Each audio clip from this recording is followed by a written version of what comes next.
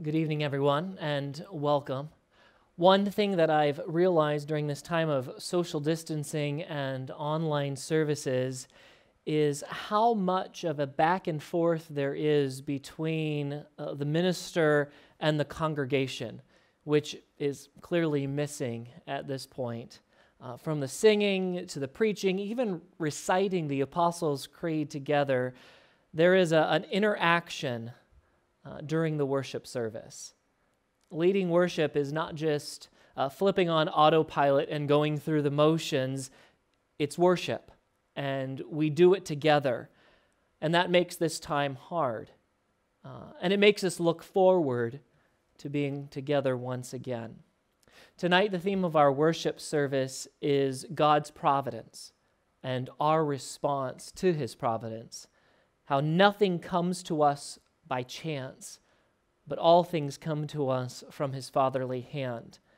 And how in light of that we can be patient through adversity, how we can be thankful in prosperity, and we can face what is to come with confidence, knowing that nothing in all of creation will separate us from the love of God that is in Christ Jesus our Lord.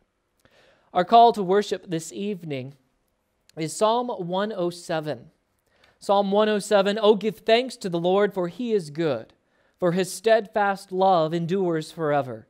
Let the redeemed of the Lord say so, whom He has redeemed from trouble. and gathered in from the lands, from the east and from the west, from the north and from the south. Some wandered in desert wastes, finding no way to a city to dwell in. Hungry and thirsty, their soul fainted within them. Then they cried to the Lord in their trouble, and He delivered them from their distress. He led them by a straight way till they reached a city to dwell in. Let them thank the Lord for His steadfast love, for His wondrous works to the children of man. For He satisfies the longing soul, and the hungry soul He fills with good things. Let's join our hearts together in prayer. Please pray with me. Our Father in heaven, we bless You, O Lord, with all that is within us. We bless Your holy name and forget not all Your benefits. Lord, You forgive all our sins. You heal all our diseases. You redeem our life from the pit and crown us with steadfast love and mercy. You satisfy us with good so that our youth is renewed like the eagles. Lord, we ask that You will now fill us with Your Spirit so that we can celebrate Your glory and worship You in spirit and in truth, with reverence and awe, blessing You, the Lord. In Jesus' name we pray. Amen. People of God, hear this greeting and this blessing from your Lord. May the grace of our Lord Jesus Christ and the love of God and the fellowship of the Holy Spirit be with you all. Amen. We continue worshiping together by turning in our Trinity Psalter hymnals to Psalm 92b. Psalm 92b, it is good to sing Your praises.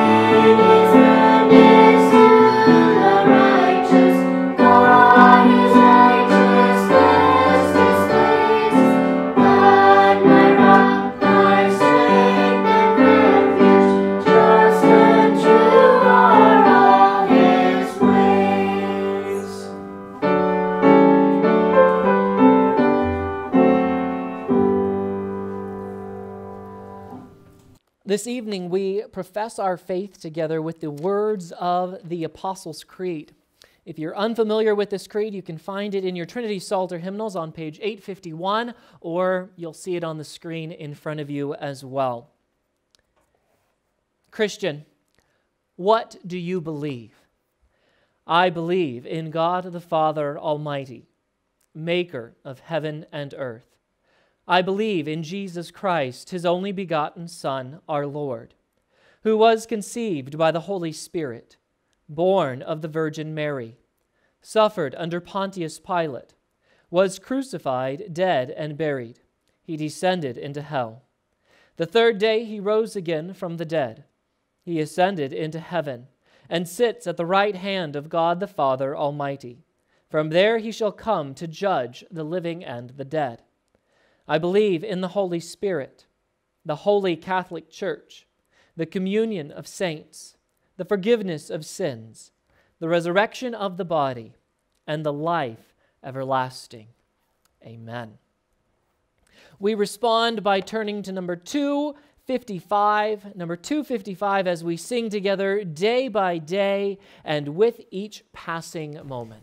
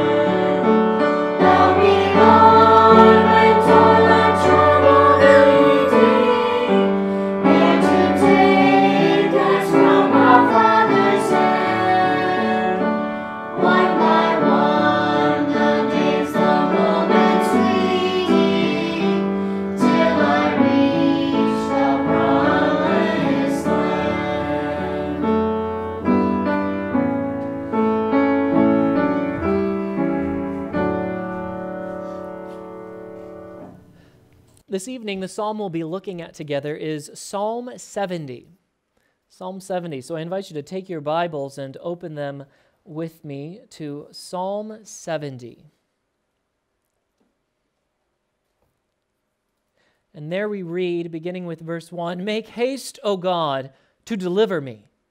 O Lord, make haste to help me. Let them be put to shame and confusion who seek my life. Let them be turned back and brought to dishonor who delight in my hurt. Let them turn back because of their shame who say, Aha, aha. May all who seek you rejoice and be glad in you. May those who love your salvation say evermore, God is great. But I am poor and needy. Hasten to me, O God. You are my help and my deliverer. O Lord, do not delay." In Mark 15, verse 29, we read these words, "And those who passed by derided him, wagging their heads and saying, 'Aha, you who would destroy the temple and rebuild it in 3 days.'" It's because of that passage and its connection with Psalm 70 that the church has used this psalm to remember Christ's suffering on the cross. God the Father did delay in rescuing his Son during the crisis of the cross, but only for a short while. Since Jesus' prayer to be rescued was heard on the day of resurrection, because of that, because his prayer for deliverance was heard, because Christ rose again from the dead, we can be confident that our prayers are also heard. Our prayers for deliverance make haste, O God, to deliver us. From this psalm, we also learn that it's appropriate to ask God to act quickly on our behalf when circumstances call for it. We may become anxious because our prayer may go unanswered for a time. And that's when we continue to turn to the Lord in prayer and cry out to our Lord to come and deliver us. We're going to sing Psalm 70 together at this time, so I invite you to turn in your Trinity Psalter hymnals to Psalm 70, "Make haste, O God, to save me."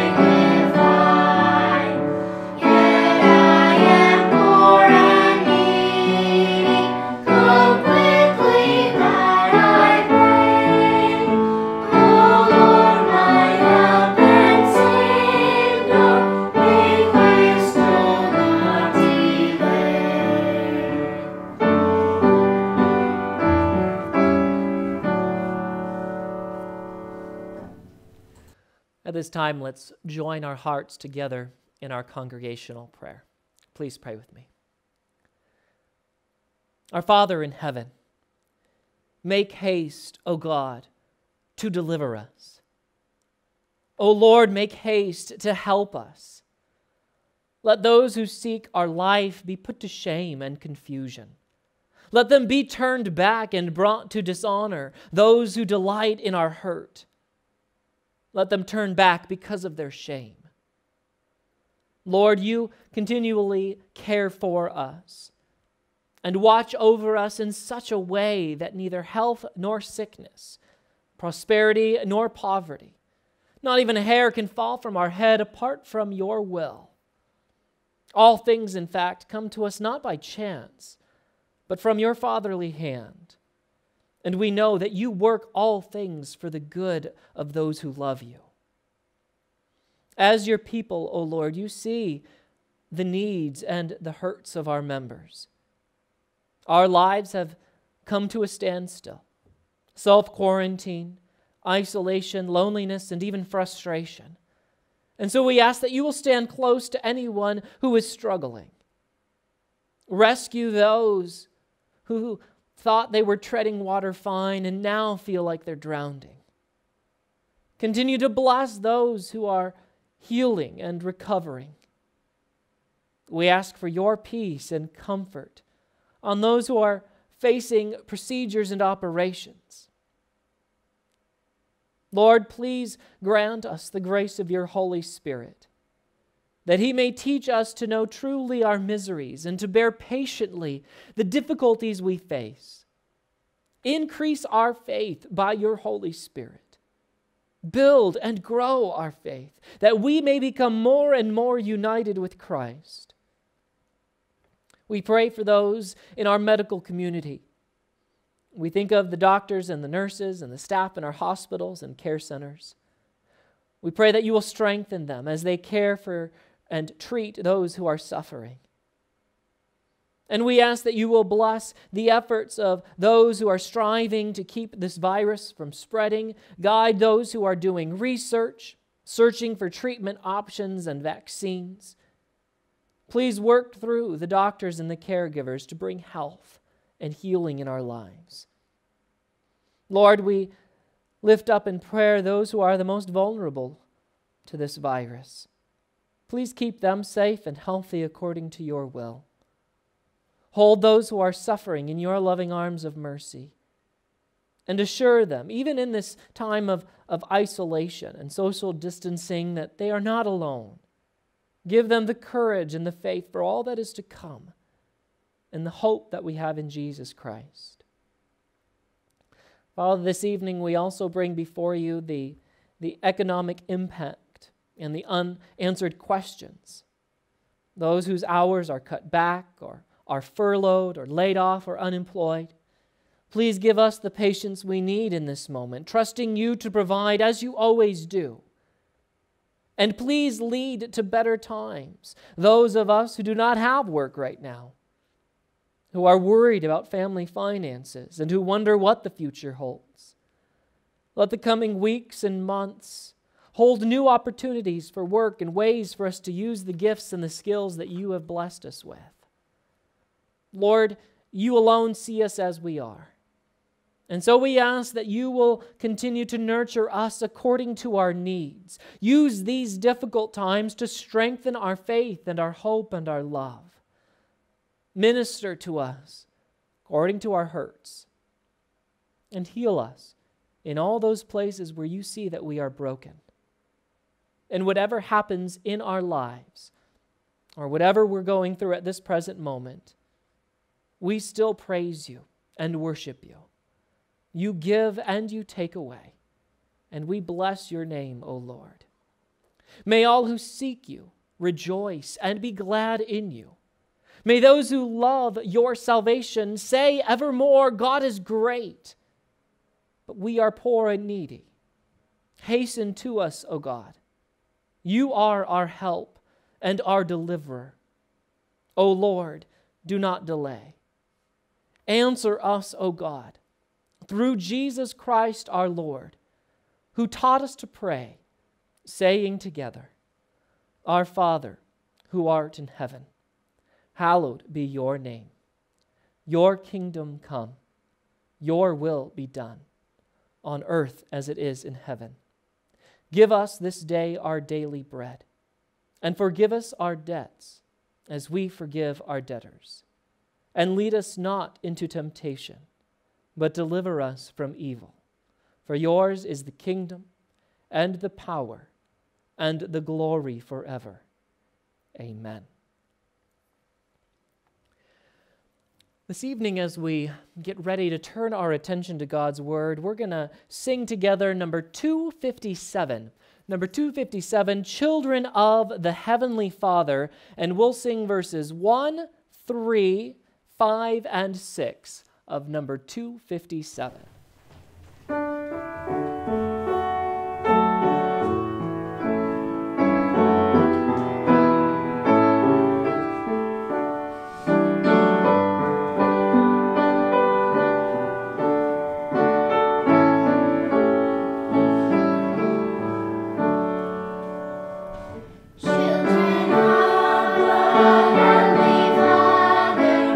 Safely in his bosom.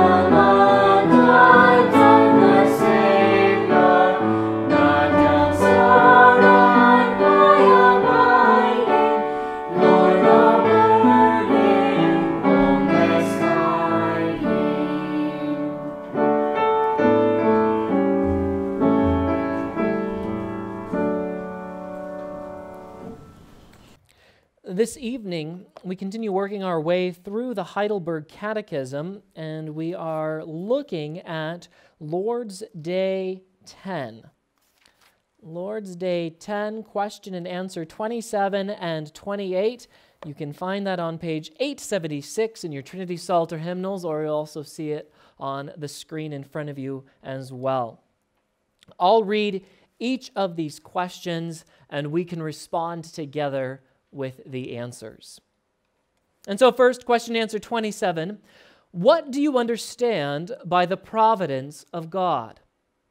Providence is the almighty and ever-present power of God, by which God upholds, as with his hand, heaven and earth and all creatures, and so rules them that leaf and blade, rain and drought, fruitful and lean years, food and drink, health and sickness, prosperity and poverty. All things, in fact, come to us not by chance, but by his fatherly hand.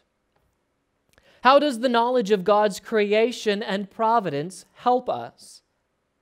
We can be patient in adversity, thankful in prosperity, and for the future we can have good confidence in our faithful God and Father, that no creature will separate us from his love. For all creatures are so completely in his hand that without his will they can neither move nor be moved. Now I invite you to take your Bibles and open them with me to Romans chapter 8. Our passage this evening will be Romans chapter 8, beginning with verse 18. And once you found that, we'll also be looking at Matthew chapter 10, verses 26 through 33. So Romans 8 and Matthew 10. And as we get ready to turn our attention to God's word, let's ask him for his blessing. Please pray with me. Our Father in heaven, as we now open up your word together, it's our prayer that you will fill us with your spirit of wisdom and revelation, so that we may know you better. We pray also that the eyes of our hearts may be enlightened in order that we may know the hope to which you have called us, the riches of your glorious inheritance in the saints, and your incomparably great power for us who believe. May the words of my mouth and the meditations of all of our hearts be pleasing in your sight, O Lord, our rock and our Redeemer. In Jesus' name we pray. Amen.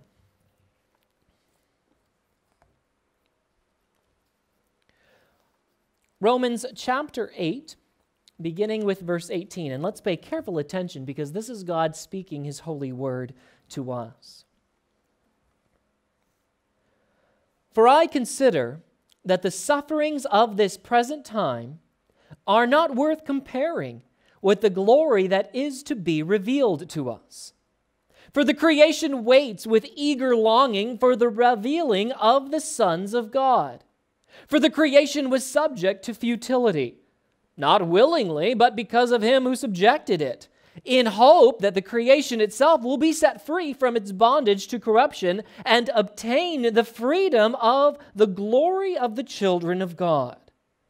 For we know that the whole creation has been groaning together in the pains of childbirth until now. And not only the creation, but we ourselves, who have the first fruits of the Spirit, groan inwardly as we wait eagerly for adoption as sons, the redemption of our bodies. For in this hope we were saved. Now hope that is seen is not hope. For who hopes in what he sees? But if we hope for what we do not see, we wait for it with patience. Likewise, the Spirit helps us in our weakness, for we do not know what to pray for as we ought. But the Spirit himself intercedes for us with groanings too deep for words. And he who searches hearts knows what is the mind of the Spirit, because the Spirit intercedes for the saints according to the will of God. And we know that for those who love God, all things work together for good, for those who are called according to his purpose. For those whom he foreknew, he also predestined to be conformed to the image of his Son, in order that he might be the firstborn among many brothers. And those whom he predestined, he also called. And those whom he called, he also justified. And those whom he justified, he also glorified. What then shall we say to these things? If God is for us, who can be against us? He who did not spare his own Son, but gave him up for us all, how will he not also, along with him, graciously give us all things? Who shall bring any charge against God's elect? It is God who justifies. Who is to condemn? Christ Jesus is the one who died, more than that, who was raised, who is at the right hand of God, who indeed is interceding for us. Who shall separate us from the love of Christ? Shall tribulation, or distress, or persecution, or famine, or nakedness, or danger, or sword? As it is written, for your sake we are being killed all the day long. We are regarded as sheep to be slaughtered. No, in all these things we are more than conquerors through him who loved us. For I am sure that neither death nor life, nor angels nor rulers, nor things present, nor things to come, nor powers, nor height, nor depth, nor anything else in all creation will be able to separate us from the love of God in Christ Jesus our Lord. And now turning over to Matthew chapter 10. Matthew chapter 10, beginning with verse 26. So have no fear of them, for nothing is covered that will not be revealed, or hidden that will not be known. What I tell you in the dark, say in the light, and what you hear whispered, proclaim in the housetops, on the housetops. And do not fear those who kill the body, but cannot kill the soul. Rather fear him who can destroy both soul and body in hell. Are not 2 sparrows sold for a penny? And not one of them will fall to the ground apart from your Father. But even the hairs of your head are all numbered. Fear not, therefore, you are of more value than many sparrows.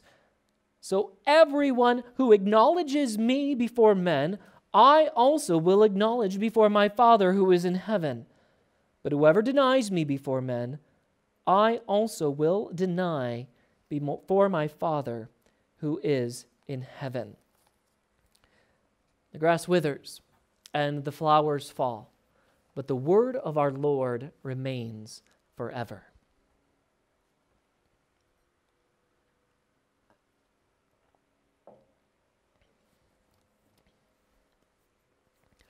People of God, from the grain of sand tossed by the ocean waves to the stars in the farthest reaches of the universe, God is like the conductor of an orchestra. He is at work, directing each part of his creation. Nothing moves without his command. Nothing happens outside of his control. He commands every rain shower and snowfall. He tells the flower buds to bloom and the ocean waves to roll. No one, not even the angels in heaven, can stop God's work in our world.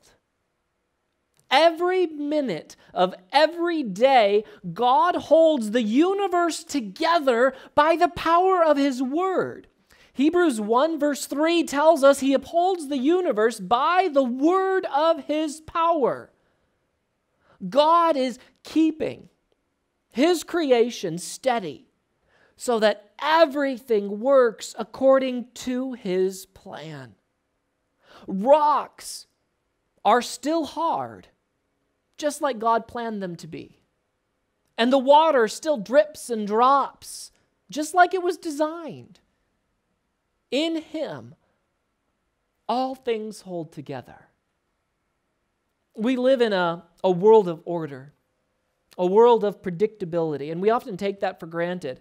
When we go to bed at night, we fully expect that the sun will come up the next day. When we step out of our beds in the morning, we don't think twice about our feet touching the floor and then us standing up. We never think twice about the gravity that's holding us to the ground.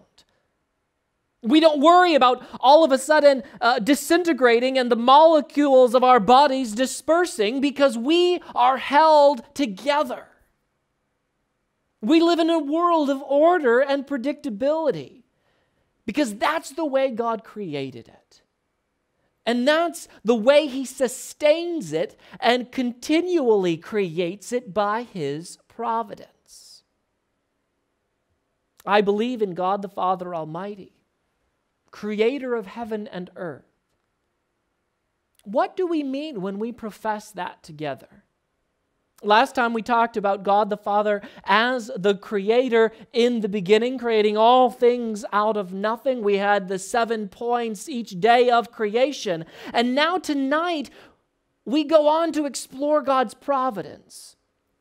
Zacharias Ursinus, one of the authors of the Heidelberg Catechism, explains it like this: intimately connected with the doctrine of the creation of the world is the subject of the providence of God, which is nothing else than a continuation of the creation. And so for us to realize that God is actively holding each molecule in life, each molecule of our life together, changes the way we look at life. Realizing that God upholds everything as with His hand changes our perspective on life, on reality. Because of God's providence, whatever lies ahead, we know that God will be with us with His ever-present power, upholding all things as with His fatherly hand. We know that all things come to us not by chance, but from His fatherly hand. We believe that God is in control of everything, the good and the bad, for His glory and our salvation. John Calvin, in his Institutes, describes the benefits or the blessings of providence in our life as gratitude, patience, and freedom from worry. And the Catechism mentions these 3 as well. The practical application of God's providence in your life, what God's providence means for you right now, is that we can be patient. We can be patient when things go against us. Patient during the hard times, because God is in control. It's all happening according to His will. It also means that we can be thankful during the good times. And we can be confident because we know that no matter what lies ahead, good or bad, God is still in control.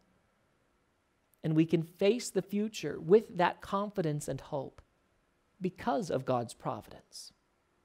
We can be patient in adversity, thankful in prosperity, and we can face what is to come with confidence, knowing that nothing can separate us from the love of God that is in Christ Jesus our Lord. And those will be our 3 points this evening. First of all, we can be patient. How do we respond to the difficulties we face? How do we respond to the struggles we go through, especially at this point in our lives, at this time? As I watch the news each day, they have little segments. In light of the stress you're facing at this time, and in light of this COVID crisis, try meditation. Try these breathing routines to try to calm yourself down and lower your heart rate or your stress level, or try these scented candles. Or someone I know turns to bacon and Oreo cookies to try to help. How do we respond to the difficulties we face? Well, the answer that God's Word gives us is be patient.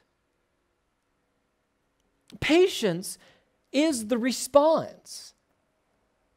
Paul is telling us, God's Word is telling us that what you are facing right now, Romans 8 verse 9, what you are facing right now, what you are going through presently, it's not even worth comparing to the future glory that will be revealed. And all of a sudden, we are given the bigger picture. All of a sudden, our perspective is eternal. All of a sudden, the right here, right now sufferings that we are going through are only temporary. And in light of that blip on the screen, we can be patient through them. In light of eternity, social distancing for a few weeks isn't that big of a deal. In light of the glory that is yours in Jesus Christ forever, the difficulties we face right here and right now don't even compare. This too shall pass. And as it does, we are patient. Romans 8, verse 24 through 25, for in this hope we are saved. We were saved. Now, hope that is seen is not hope, for who hopes in what he sees? But if we hope for what we do not see, we wait for it with patience. The dominant theme of Romans 8 is victory over sin. Christ's victory over sin and death, and how that victory, how Christ's victory is also our victory as well through faith in him. Even death itself has no victory over us who place our faith in Jesus Christ. And that's why in verse 8, for I consider that the sufferings of this present time are not worth comparing with the glory that is to be revealed to us. I want you to think with me for just a moment of some of the biblical examples that we have of this kind of patience that's being described, of waiting on the Lord even during the difficult times, even during the hard times, having patience during the times of suffering, knowing that God is in control. We can think of Joseph. You can think of his life being sold into slavery, hauled off, and then thrown into prison. And as he looks back, as we look at his story, we see how God worked even that difficult suffering situation out for his glory. Joseph even said, you intended to harm me, but God intended it for good to accomplish what is now being done, the saving of many lives. God works all things for the good of those who love him. Verse 28, and we know that for those who love God, all things work together for good, for those who are called according to his purpose. God is in control. His will be done, and we can rest in that, and we can be patient in that. Think about David. He's another example of patience through suffering. You have the suffering of Job even. Everything that Job went through, the Lord gives and the Lord takes away. Blessed be the name of the Lord. The name of the Lord be praised. And all of these examples, one after another throughout Scripture, show a turning away from the trouble and turning to the Lord, remembering God's providence, remembering that God is still in control, and resting in that. If God could take the painful moments of suffering that Joseph and David and Job and even Jesus went through in his life and his death, if God can take what they went through and work it for good, then we can be patient and confident that he will do the same for us. And we know that in all things God works for the good of those who love him, who have been called according to his purpose. Because we know that God is in control, we can be patient when things go against us. Because we know that there is a reason for what's happening, even though we may not have the answer or we may not know the reason why. We know that God does. Because of God's providence, there is a reason for this diagnosis from the doctor. Because of God's providence, there is a reason for this painful time my family is going through right now. For the loss that I'm experiencing. For the suffering that never seems to end. For me not feeling like I have anyone to talk to. For this lonely feeling that I have. For this darkness that I feel inside. And it is in these moments that we, as God's children in Christ, are called to be patient. As we rest on him. Rest on his providence. On him upholding all things with his fatherly hand. Now, just when we thought being patient during the hard times was hard enough, Paul takes things a step further in 1 Thessalonians 5, verse 16, when he says, rejoice always. Be joyful always. Pray continually. Give thanks in all circumstance. And at this point, you might be thinking, okay, it was enough to say, be patient when I'm experiencing the most difficult situation in my life. And now Paul's taking things even further and saying that I need to be thankful, that I need to be joyful during these trials of my life. That's taking things too far. And then Paul goes on in verse 18 to add, for this is God's will for you in Christ Jesus, to always rejoice, to constantly pray, in everything give thanks.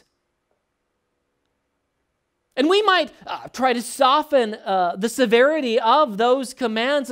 Well, do your best to be joyful in every and really try hard to be thankful in all circumstances. But these commands are clear and absolute. Be joyful always. Pray continually.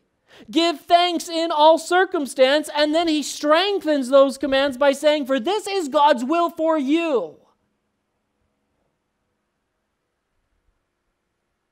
How is this patience?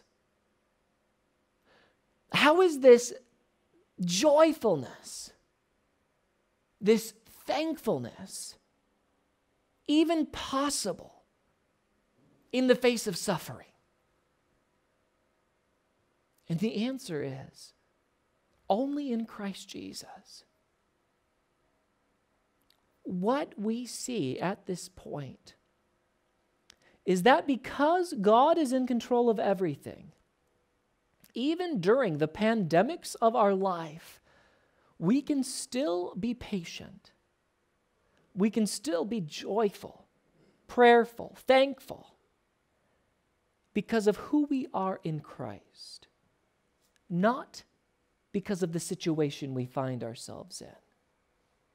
It's not the events of our life or the circumstance we find ourselves in that makes us patient or joyful or prayerful or thankful, but rather it is who we are in Christ. And the overflow of who we are in Christ impacts the situation that we're currently in. That's why we can be patient when things go against us. And secondly, why we can be thankful when things go well. That's our second point this evening. Be thankful. Now, at first glance, it might be tempting to think that this is the easiest one to live out. Oh, be thankful when things go well. It seems easy to be thankful when things go well, but we need to be realistic with this point as well. I mean, parents, you know how difficult it is to help and teach your children to say thankful. They need to be reminded. They tear into that gift from Grandpa and Grandma, and you have to remind them, okay, say thank you. Well, when it comes to our relationship with God, sometimes we tend to act a little bit childish. How often have we experienced success and we chalked it up to our own hard work? Or maybe we feel like we deserve what we have. We've earned it after all. Or I'm entitled to this. Instead of recognizing that all of this is coming to us from His fatherly hand. When things are going really well, think about how easy it is for us to forget to thank God. How easy it was for us to forget to thank Him for our health, or that we can gather together as a congregation to worship. You can think of the lepers who were healed, but only one came back to thank Him. And as we think about being thankful because of God's providence, we need to know what God's providence is. Boys and girls, I want you to think about someone building a house. A carpenter, and he's working on this house, and he's cutting the boards, and he's nailing them together, and slowly but surely this house is built. And once that house is finished, what happens to the carpenter? Well, he leaves, and a family moves into that home, right?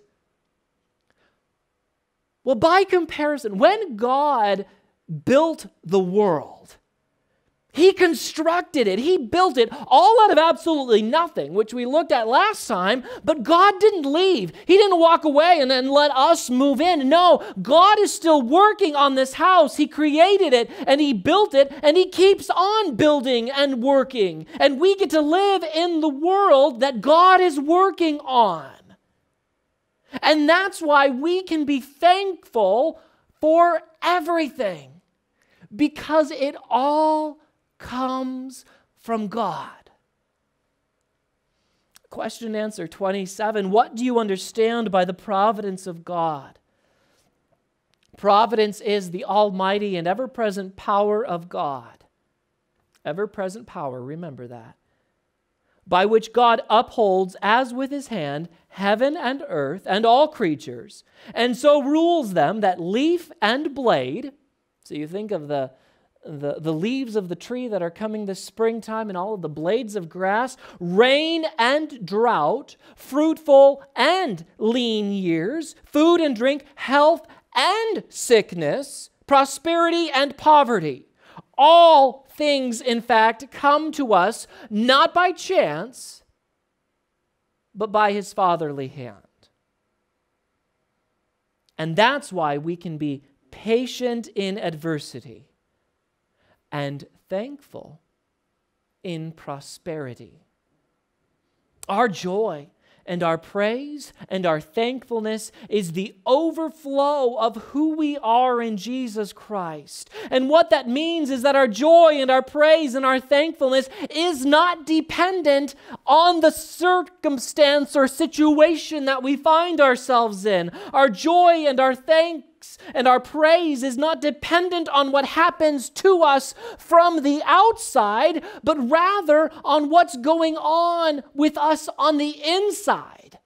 And what I mean by that is who we are in Christ. And it's that joy, that thankfulness, that praise that overflows into the situation. 1 Thessalonians 5, rejoice always, pray without ceasing, give thanks in all circumstances, for this is the will of God in Christ Jesus for you. This is the key to understanding the thankfulness that's being described here. Not a thankfulness because of what we have or because of the circumstance we're in. Instead, it's a thankfulness that comes from who we are in Christ. What do I mean by that? The neighbors of early Christians who were being persecuted for their faith, they couldn't figure out why these Christians were so joyful. I mean, these Christians, they had no reason, given the present situation, to be joyful. They were harassed, they were persecuted, they were detested by society because of their faith, and they still had joy. And their joy wasn't a joy in spite of hard times and afflictions. It was a joy because they were afflicted. So here we're taking things to the next level. It's not only overflowing in joy because of who we are in Christ, and it doesn't matter what's going on the outside. They, in spite of their afflictions, or considered it joy to face those afflictions. Acts 5, verse 41, rejoicing that they were counted worthy to suffer dishonor for the name. Joy comes from being in Christ Jesus our Lord, and it overflows into the circumstances of life. Always rejoice. Constantly pray. In everything give thanks. Paul's rejoicing, his praying, his thanking is grounded in his knowledge of all that God is doing. And because all things come from God's fatherly hand, we can be patient during the hard times. We can be thankful during the good times. And third and finally, we can be confident for the future. That's our third and our final point this evening. Be confident. God's providence encourages us in our confidence and in our hope for the future, for what lies ahead. There is no reason to worry. There's no reason to fear what lies ahead because God has that in the palm of his hand as well. Matthew 10, which we read earlier. Matthew 10, verse 26 through 33. In this section, Matthew is describing the right, well, it's actually Jesus, is describing the right and the wrong ways to be afraid. We're told 3 different times the wrong way to fear. So verse 26, he says, have no fear. Verse 28, and do not fear. Verse 31, fear not. So Jesus is about to send his disciples out. They're about to go, and they're going to be facing persecution. And his encouragement with them is to not be afraid. Do not be afraid. Have no fear. Do not fear. Fear not. Don't be afraid because of what man can do to you. It's about having the right and the wrong type of fear. So don't be afraid of man, because what's the worst that man can do to you? Well, he can kill you. That's it. He can kill the body. Instead, the right kind of fear is a fear of the Lord, who can destroy both body and soul in hell. So this is a fear of God's holy wrath against evil, punishing the body and the soul in hell. So there is no reason to fear because of God's amazing power. You don't need to fear man. Do not be afraid. Do not fear. Fear not, because you have a fear of God and his amazing power that's being described here. And so we have this awesome expression of God's power in judgment, his ability to destroy body and soul in the fires of hell. And then we go right from that awesome, amazing, enormous expression of God's power to a seemingly insignificant, small expression of God's power. But yet another expression of his power nonetheless. The way that God expresses his power in his creation with sparrows of all things. 1 penny, 2 sparrows. And even though these little birds are so small and so cheap, not even one of them falls to the ground. Not even one of them dies apart from God's will. apart from his plan. Boys and girls, remember how I told you that God is the one building everything and he's still working on it. Well, one way that we see God at work is that not even a little bird dies apart from God's plan. Nothing slips through God's fingers.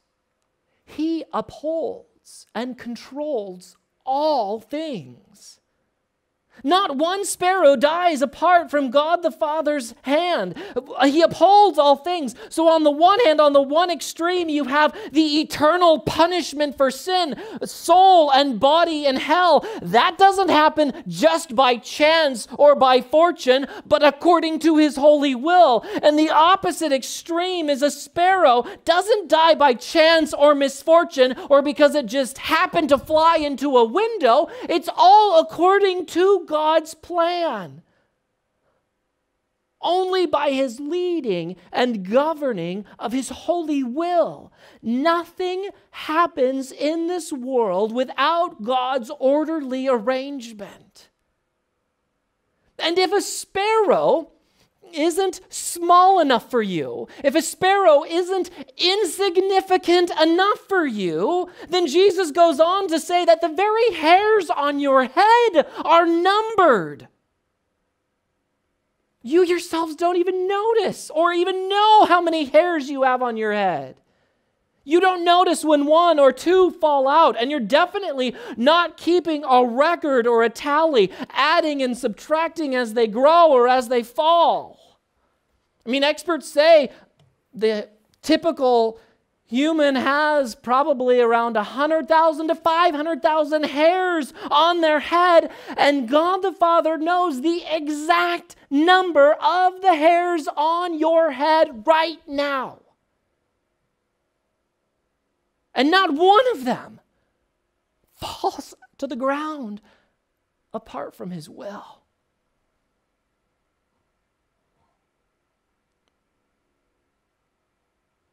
Now, if a hair isn't small enough for you or insignificant enough for you, what about something smaller than a hair, like a virus?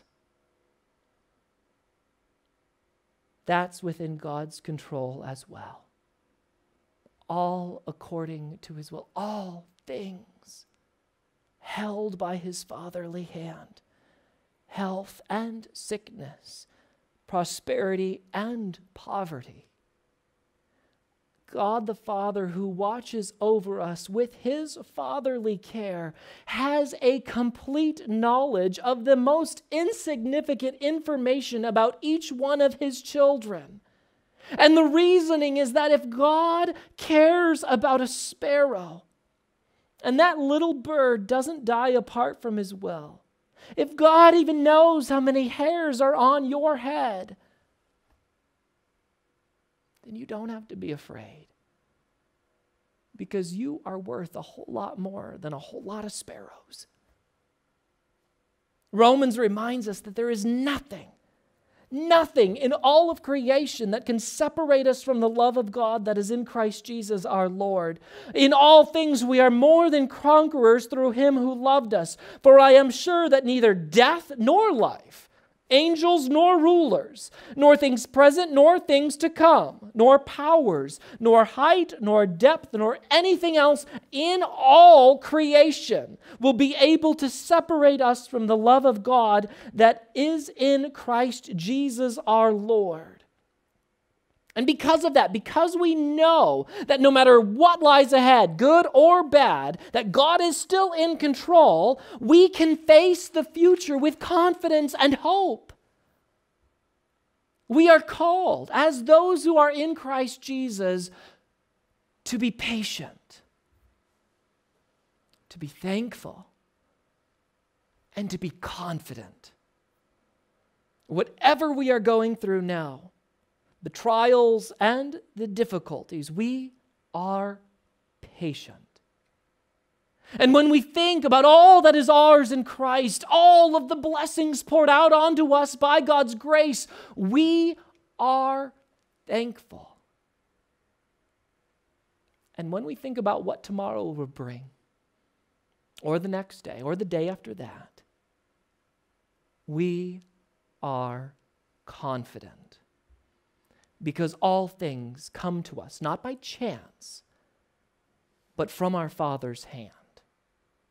And that's why we can be patient in adversity, thankful in prosperity.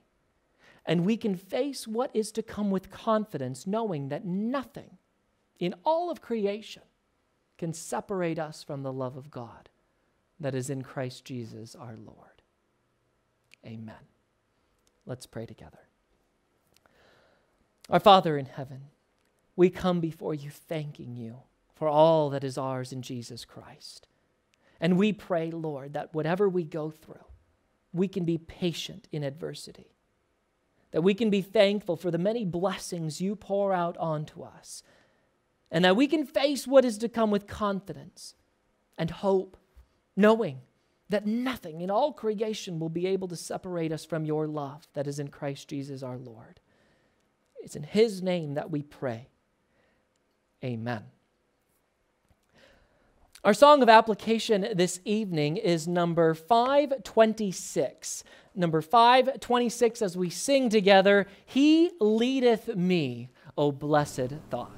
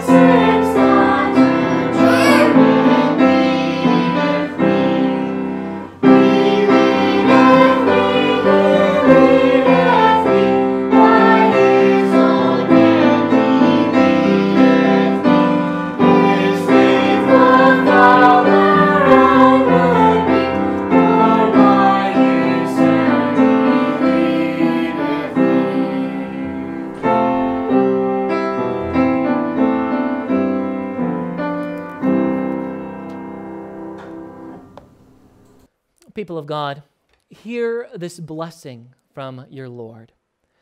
The Lord bless you and keep you. The Lord make his face to shine upon you and be gracious to you. The Lord lift up his countenance upon you and give you peace. Amen.